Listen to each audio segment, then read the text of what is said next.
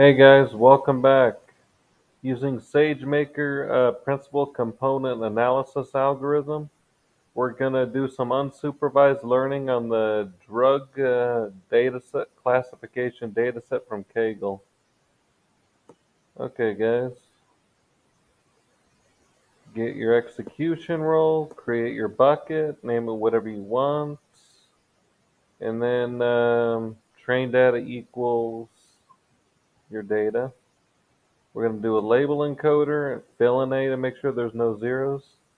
Train data equals drop drug, y equals drug. Train test split, and then upload it. Name your key whatever you want, and then upload to the S3 bucket your train and test data. Okay. Your image URI, PCA, and then it's the latest.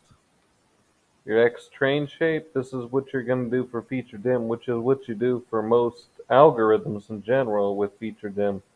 Whether it's a linear learner or a KNN, your shape. Okay, these are the parameters, and then remember, you have to make your component less than your feature dim. Subtract mean equals true. You can do randomized or regular, but I did randomized. Select your batch size wisely and fit, and then there we go.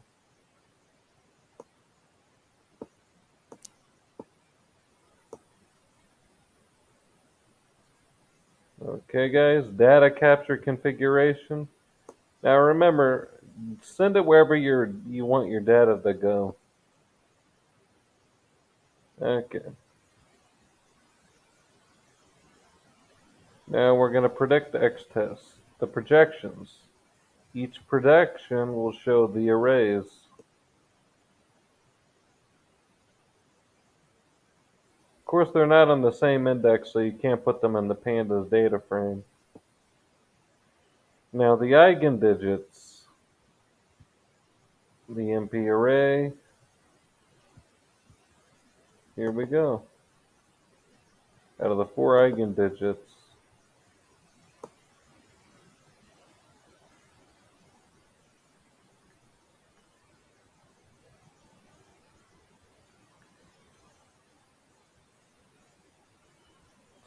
this is another way to get predictions. I just did this as an example.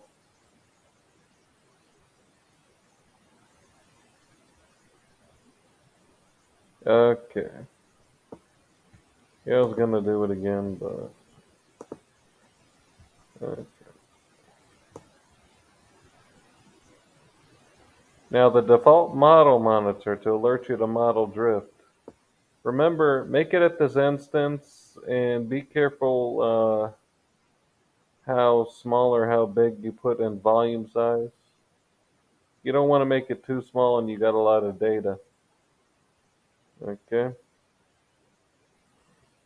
Maximum runtime, it's up to you. The baseline data set. Although for future reference, if you're doing this for production, it would be wiser to use a bigger number than that. Otherwise, your default model monitor can fail when it runs an execution. The original data set, header equals true. And there's your processing job. You can see this in the logs also. For processing jobs under SageMaker.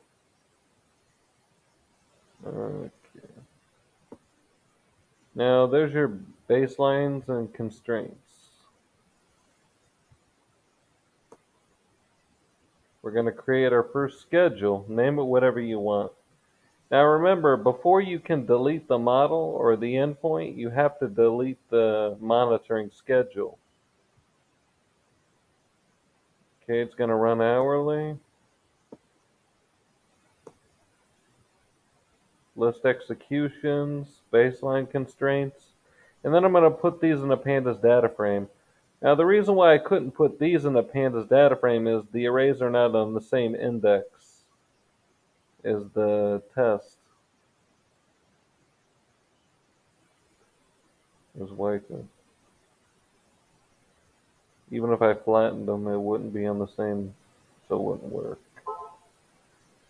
Okay. There's your suggested constraints and all that. And remember, this is how you delete the monitoring schedule when it comes down to it. Okay, guys, I hope you learned from this is how you deploy a PCA.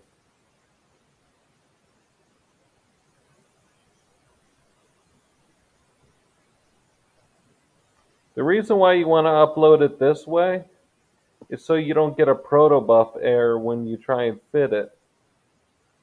Okay, guys, that's all. Thank you.